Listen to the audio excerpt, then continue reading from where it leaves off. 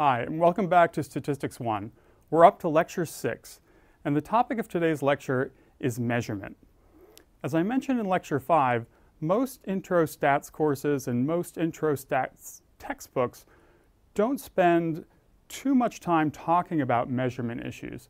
But for me, this is a really critical issue, and I feel should be a fundamental part of an intro stats course. So we're going to devote an entire lecture to just core measurement issues. So in this lecture, we're going to divide it up into 3 segments. In the first segment, I'll talk about reliability. In the second, I'll talk about validity. And in the third, we'll revisit this idea of random and representative sampling. So in this first segment, let's look at reliability. The important concepts or topics to take away from this are this broad theory that's known as classical test theory. It's also known as true score theory. It comes out of psychology, specifically psychometrics. And I'll explain just briefly what classical test theory is about. And then we'll talk about how to calculate reliability estimates. So how do we know how reliable our measures are?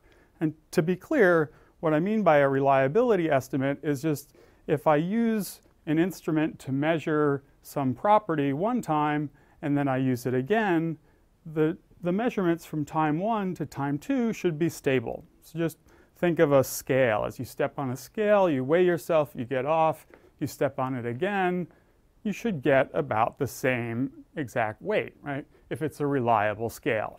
That's all we're talking about here is, do we have reliable measurements? It's a little bit harder to evaluate reliability when you're dealing with things like intelligence or personality or attitudes. Weight and mass, those things are easier to assess reliability. So how do we do it with these fuzzier constructs that are common in the social sciences? Well, that's where classical test theory comes in. So these raw scores I've been talking about, that I've been giving the letter X to, they're never perfect in the social sciences. They're influenced by bias. They might be just influenced by chance error. They're influenced by all sorts of factors. They're never perfect assessments of whatever construct it is we're setting out to measure. Even body temperature, which is a pretty concrete example, is susceptible to bias and chance error. For example, with body temperature, there are different methods to assess body temperature. You can assess body temperature orally, internally. There's this new thing called an infrared thermometer wand that you can do. Each of those gives slightly different measurements. There could also just be random chance error. So if I'm trying to measure body temperature of my partner and he just took a swig of cold water and I didn't know that, then I'm going to get a cold reading, and that's just random chance error. So measurement is always susceptible to chance error. It's always susceptible to, or has the potential to be susceptible to bias. So here's the heart of classical test theory, is in a perfect world, it'd be possible to get the true score for whatever it is we're trying to assess. So it should be possible for me to get the true body temperature. But I can't. There's always going to be just chance error. There might be systematic bias. So any raw score X is actually the true score plus some bias, if it exists, plus some chance error. And as I said, this is also known in psychometrics as true score theory. So as a measure X approaches the true score, it's considered to be reliable. The problem there is we don't know what the true scores are. Right? If we can't actually get the assessments of the true score, then we can't judge how far we are from the true score by looking at the difference between raw scores and true scores. So we just have to estimate reliability. And there are several ways to do that, and I'm going to walk you through 3 of them here in this segment. The 3 that we'll talk about, and there are more ways to do this, but I'm just going to emphasize 3, is 1, test-retest. Another is known as parallel tests. And the third is known as inter-item estimates. I'll walk through each of these. For now, let's go back to this body temperature example. Forgive me if I'm harping on this one, but it works really well for several examples, and it'll work again next week in one of the lectures. Then I'll drop it. So 2 more times I'm going to use body temperature. Again, think of 3 different ways to measure body temperature. Orally, put a thermometer in your mouth. Internally, there are ways you can do that.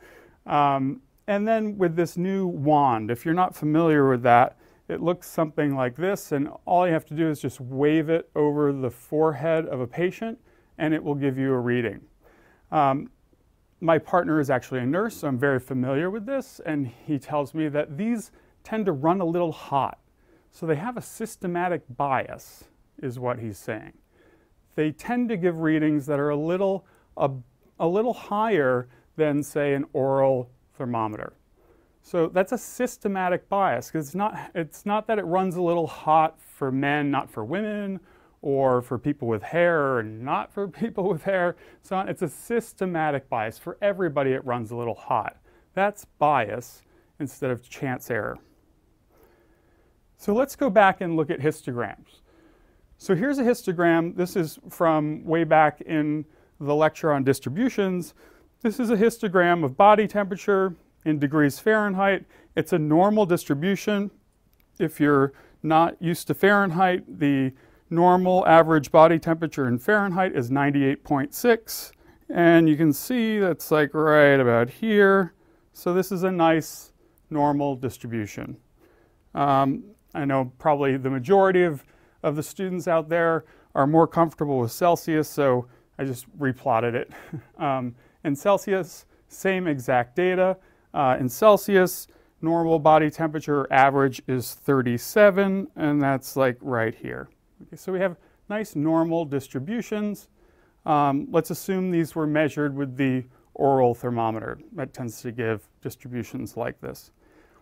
Now let's assume we use this infrared thermometer that we know runs a little hot. Here it is in Fahrenheit. We still have a relatively normal distribution. There's this one guy out here, but it's pretty normal. But if you look at the scale of the x-axis, it's just shifted. And you see that the average is now, it's right about 99.5, maybe a little higher, say 99.6. So it's almost like a degree higher, but it's a degree higher for everyone. That's systematic bias. It's not random chance error, it's systematic bias because it's affecting the entire distribution.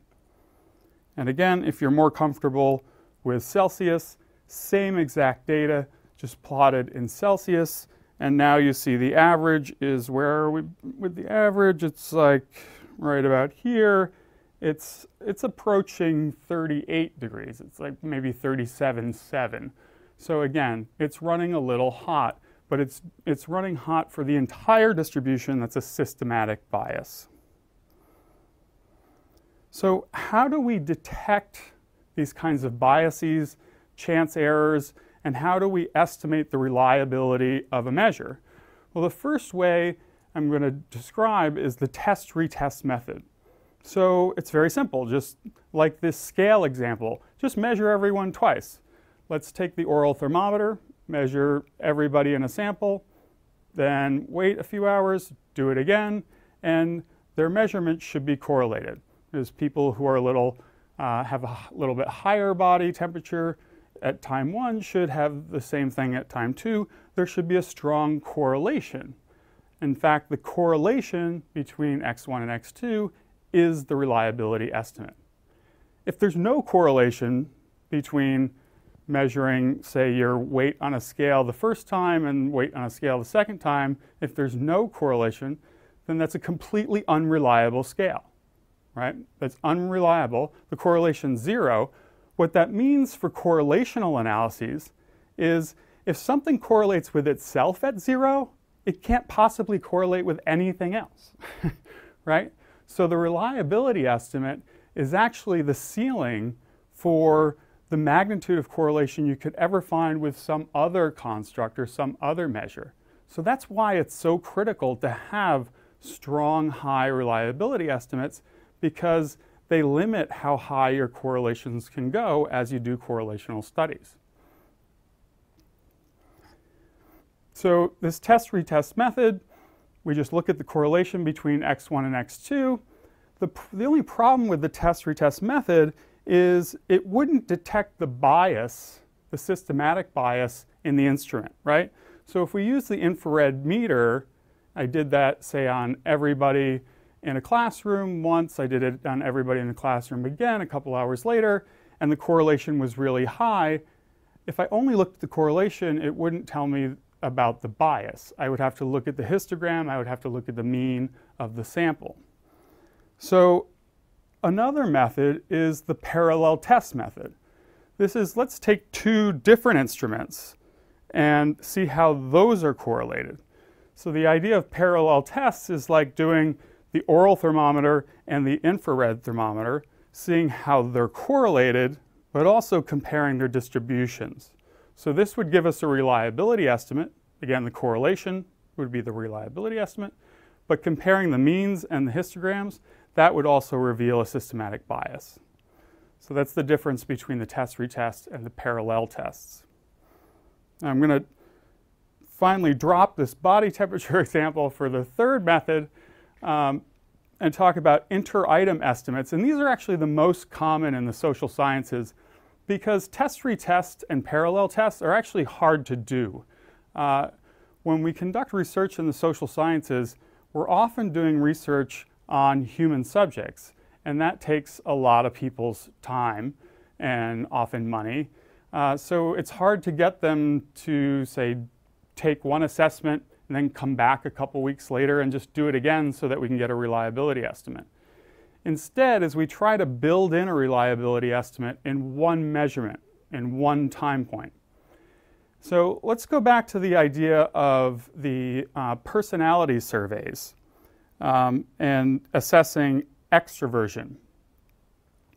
Suppose we had a 20-item survey that was designed to get at extroversion or agreeableness or any one of the personality traits.